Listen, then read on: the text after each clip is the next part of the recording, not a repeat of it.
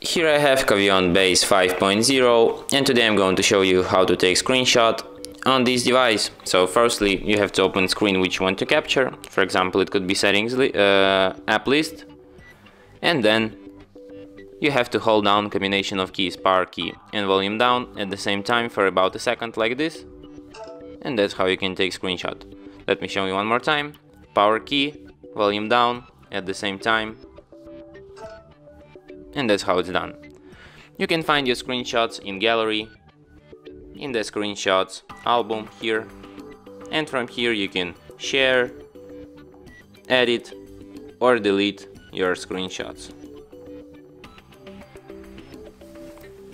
And that's it. Thanks for watching. If you find this tutorial useful, don't forget to hit that like button and subscribe to our channel.